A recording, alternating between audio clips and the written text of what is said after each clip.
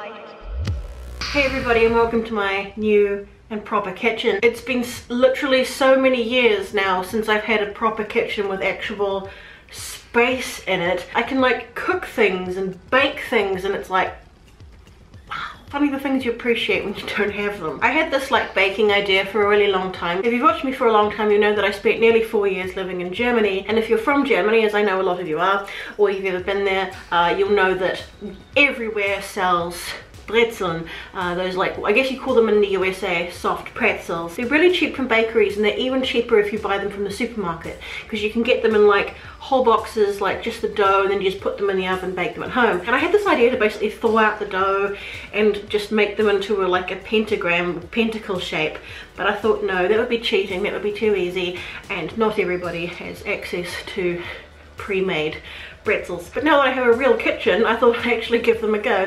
Turns out they're not that difficult to make, and the recipe I'm going to show you tastes pretty much exactly like the authentic thing. So you're probably familiar with the traditional pretzel shape, but I thought it would be fun to try and make them pentacle shaped. I don't know how good a job I did, but I mean, you know, practice makes perfect. I am by no means a good baker or good at making food or anything. It was really just an idea I wanted to do, and hopefully it serves as some sort of inspiration. I know a lot of you out there are much better than I am at making baked stuff, so probably you'll have a good deal more success making them a little bit more beautiful than I did. This Halloween season is coming up pretty soon. I thought it would be good to have a crack at making the pentacle shaped pretzels. Just something a wee bit different. I thought they'd be perfect for Halloween parties, or just for like afternoon teas or lunches, or just whenever you feel like making them, I suppose. I will link below to a page on my website, itsblackfriday.com, where you can see the whole recipe all written down and stuff there. Weil dieses Rezept aus Deutschland kommt, vielleicht macht es Sinn, dass ich dieses Video auf Deutsch mache. Keine Sorge, wir machen weiter auf Englisch. Ein paar Arschlöcher haben mir beschuldigt, dass ich kein Deutsch gelernt habe während meiner Zeit dort. Aber das ist voll Bullshit. Ich habe einen Kurs gemacht und jeden Abend lerne noch ein bisschen zu Hause. Ich weiß, dass es weit von perfekt ist. Es ist doch eine schwierige Sprache und ich bin ganz schüchtern. So, in Deutschland findet man Brezeln in jeder Bäckerei, sehr billig. Das ist für mich der Geschmack des Landes. Dieses Rezept schmeckt fast genau wie das Original, aber mit einer anderen magischen Form. Penta-Pretzels, los geht's. First, put 3½ cups of plain flour into a mixing bowl, or if you're lazy like me, the bucket of a bread machine. 1, 2, 3, halt. Make a well in the center. Then pour in 1 cup of warm water or lukewarm milk. I'm just using water. Sprinkle a tablespoon of dry yeast onto the water, or crumble a block of solid yeast. Add a teaspoon of sugar for the yeast to eat on. Nom nom nom nom nom. Stir it a bit. Some recipes ask for lard, but butter is also fine. Add a soft blob of butter, about 25 to 50 grams. I hate kneading dough, so I took the lazy option and used my bread machine to mix it up. If you don't have a bread machine, then of course just mix it up yourself by hand and let the dough sit for about 20 minutes to proof and rise up. The dough should hopefully double in size. Divide into about 8 sections.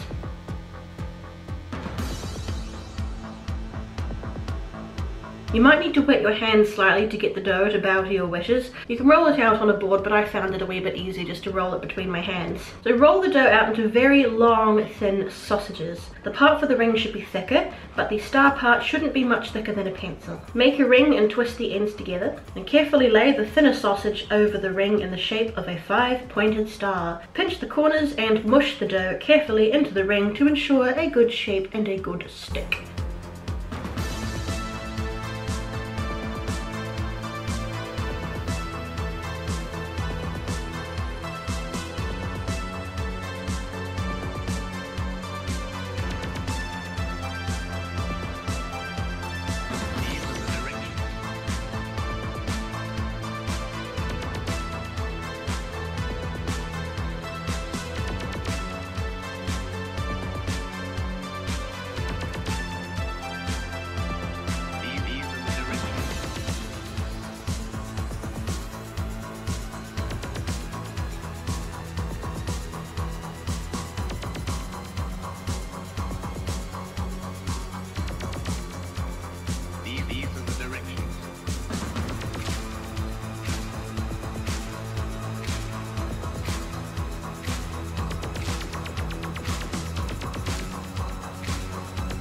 Now be careful here, as this stuff is very fizzy and spitty. Traditionally, the nice brown coating on pretzels is created using caustic lye, but baking soda or bicarbonate of soda is a considerable deal less dangerous. Boil a litre of water in a pot, and to every litre of water add 3 tablespoons of baking soda. After shaping your pretzel, dip him in the hot water and let him swim for 30 to 60 seconds, making sure the whole thing gets wet, then removed with a slotted spoon type thing and placed on a baking sheet.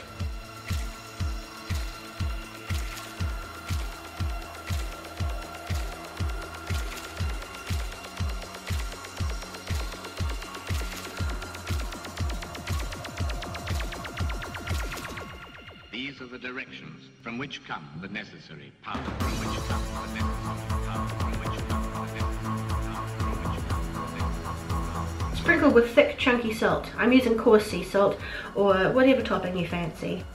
Bake for 20 to 25 minutes at 180 degrees or 360 degrees Fahrenheit.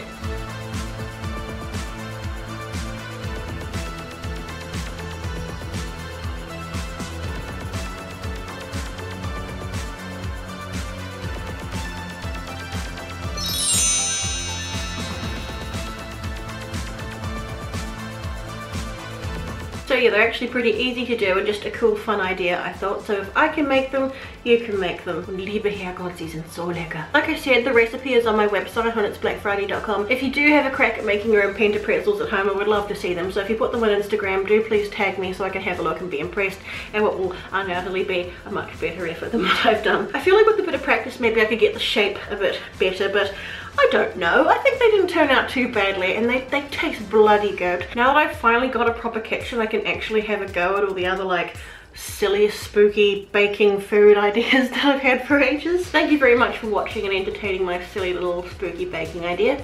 If you have not already subscribed to my channel, please do so. Click the red button below and join us. So as always, take care of yourself, be nice to each other. Bis zum nächsten Mal. See you next time. Bye.